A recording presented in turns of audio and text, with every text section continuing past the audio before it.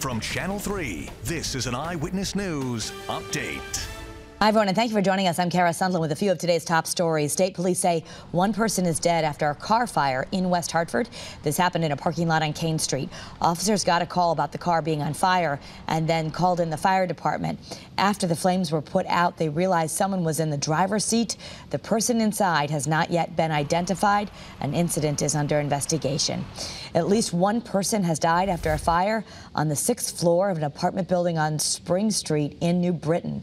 Several people were rescued from this burning building. 2 were taken to the hospital. It happened just before 2 a.m. this morning as you're looking at the viewer video that was sent in. This became a 3-alarm fire quickly, and the New Britain Fire Department called in help from neighboring cities. Investigators are still looking into what caused it. Confirmation hearings for State Commissioner of Education Miguel Cardona are underway in the U.S. Senate. Cardona was nominated by President Joe Biden to become the next U.S. Education Secretary. Senators Richard Blumenthal and Chris Murphy introduced Cardona, and here's a little bit about his testimony. And it would be my greatest privilege, if confirmed, to forge opportunity out of this crisis.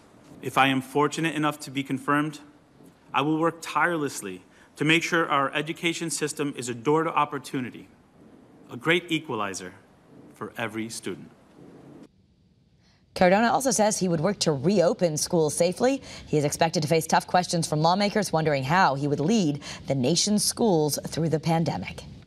All right, this afternoon we could see some lingering flurries, maybe an isolated snow shower. Those can't be ruled out. Otherwise, will be mostly cloudy with, again, some intervals of sunshine. The area of low pressure that brought us all the clouds and these snow showers, especially earlier this morning, clears out of the state tonight, and that will pave the way for a much brighter Thursday across Connecticut.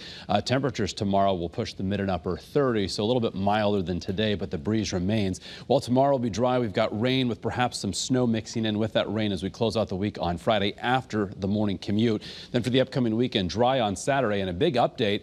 The once potential coastal storm still looks to develop, but now appears to stay well offshore Sunday into Sunday night. Regardless of what plays out, and things could still change. Still looking for highs next week to only top out in the 20s Monday and Tuesday.